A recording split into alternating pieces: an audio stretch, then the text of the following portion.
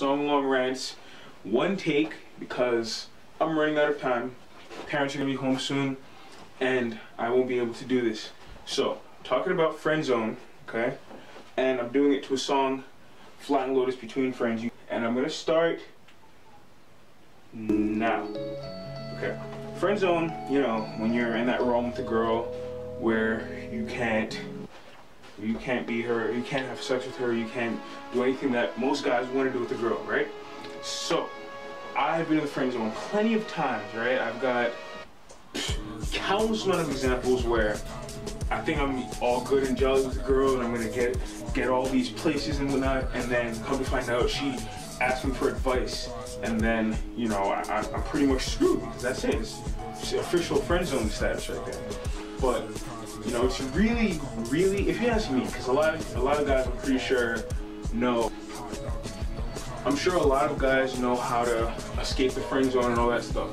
But number one thing you do not do is give a girl advice. If you're, okay, you can give a girl advice all you want, obviously.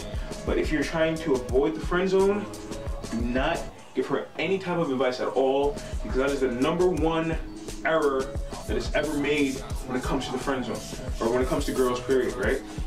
Number two, if she comes to you talking about how she likes another guy, or she needs your help on how to fucking talk to another guy, that's it. You're done. You might as well just walk away. Just walk away. Fuck it, I'm done.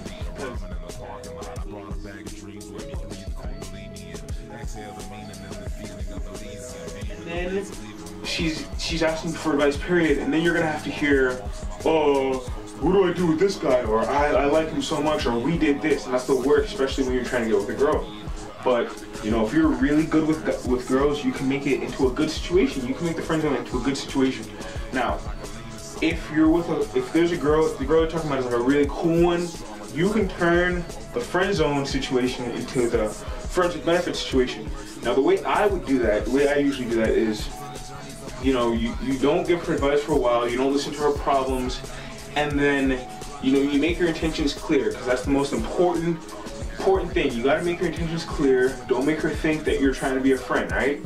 Usually when it comes to friends with benefits, it's usually like a sexual type thing, but no relationship status involved. That's what I think the friends with benefits realm is.